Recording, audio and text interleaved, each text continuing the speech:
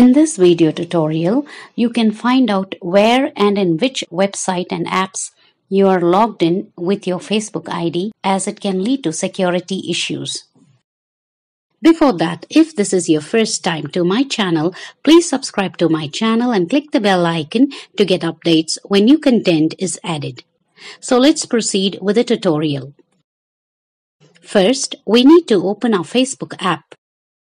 Next, we need to click this hamburger menu to open Facebook privacy settings. Next, we need to scroll down to the bottom of the screen and next click and open Settings and Privacy tab. Again, in the Settings and Privacy screen, we need to click the Settings tab option. Next, here on this security screen, we need to click Apps and Websites option here. And again, we need to click this Edit link under Logged in using Facebook tab.